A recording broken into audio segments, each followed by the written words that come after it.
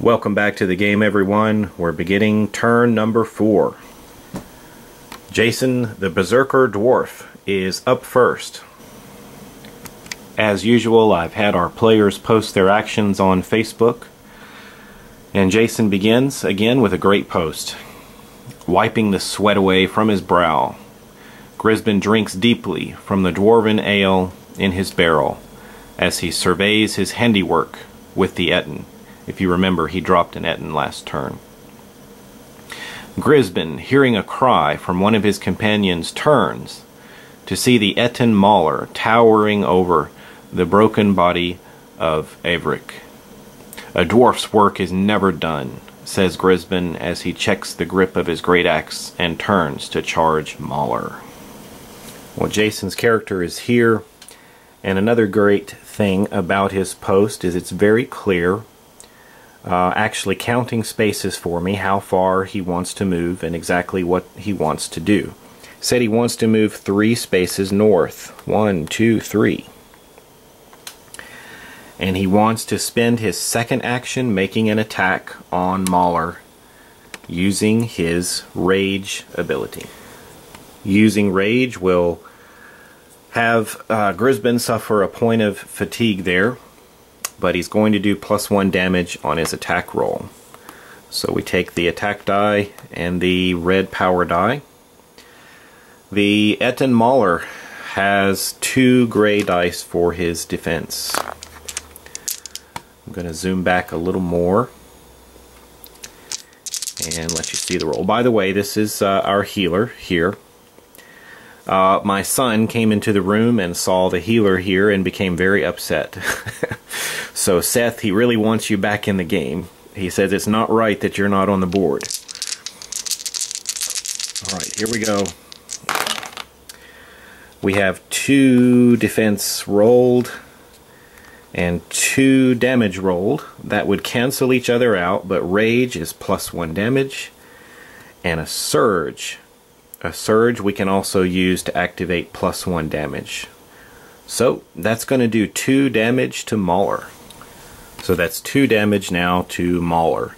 Since there's only 1 Etten left, I'll put those tokens right there on the card. That would normally end Jason's turn. However, he wants to use his heroic feat.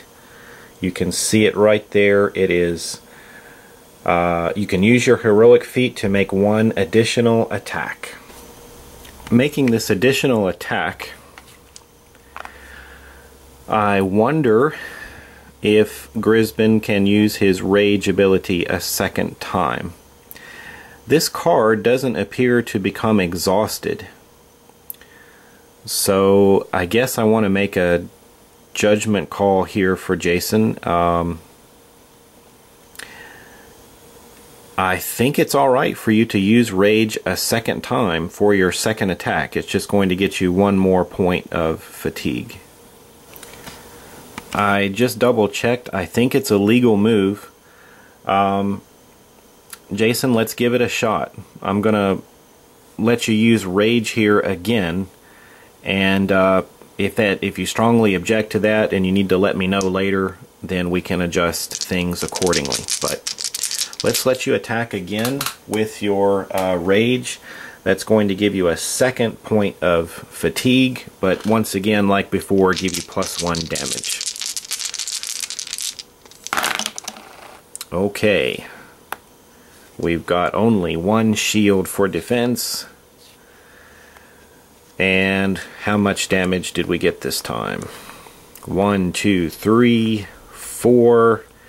Activate a Surge here, 5. Another 5 points of damage on Mauler. Well, that's a great shot. That's 7 points of damage on Mauler. Remember, he doesn't have 8, he actually has 16 health. So Grisbin is doing very well on making some progress there on taking Mauler down. You can see the 2 points of fatigue suffered there.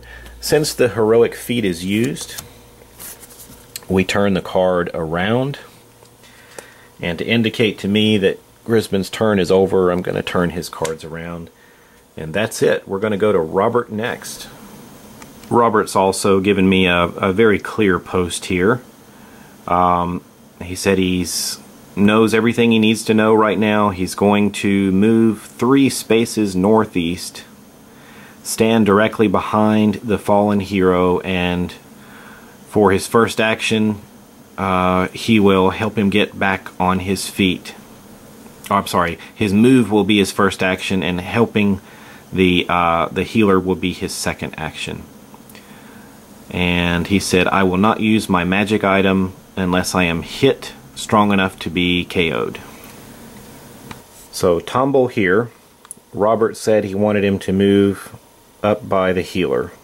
That could be 1, 2, 3 spaces. Tumble has a speed of 4. But let's let him try to revive our healer. Well, Tumble is attempting to revive Seth's character. We're supposed to roll 2 red dice here. Let's see how this works. That's going to heal the cleric 5 health and allow him to gain back 1 point of stamina, or remove 1 point of fatigue. So here's our healer's stash of tokens. 5. That is going to be healed, and 1 fatigue. That's going to leave the healer with a total of 5, 6, 7 damage, which is just over half, and 3 fatigue. So he's better off than he was, and he's back in the game. My son will be happy. So having revived the healer, we put his figure back on the board, and we can take his hero token off. Okay, Tumble has revived the healer, Seth's character. And unlike some other dungeon crawlers where you make your move action and then you're done, and then you make another action of a different type, you can actually bank your speed and use any points left over if you have them. And that's something that I don't think that as a group, and of course myself and helping you play this game, we've done much of. So Tumble actually has 1 movement point left. Tumble, if you want to stay there, you can. There are certain advantages to being there. Let's see, 1, 2, 3. You're within 3 spaces of searching this search token with your greedy ability if you wanted to do that later. But if you want to spend that last movement point to go somewhere else 1 step, let me know and I will adjust it according to your wishes. Alright, well that's going to finish things now for our thief and our warrior. We will pick it up next again with the healer and the mage. One final look. Once again, guys, if you would consider letting me know in just a little more detail exactly where you want to move. If you'll just give me the direction and how many spaces you want to go, that would be very helpful. And remember, you can interrupt your movement. So you can move a couple of spaces, make an attack, and then you can finish moving. So I'll catch you guys over on Facebook. Thanks for watching, and we'll continue with turn number 4 very soon.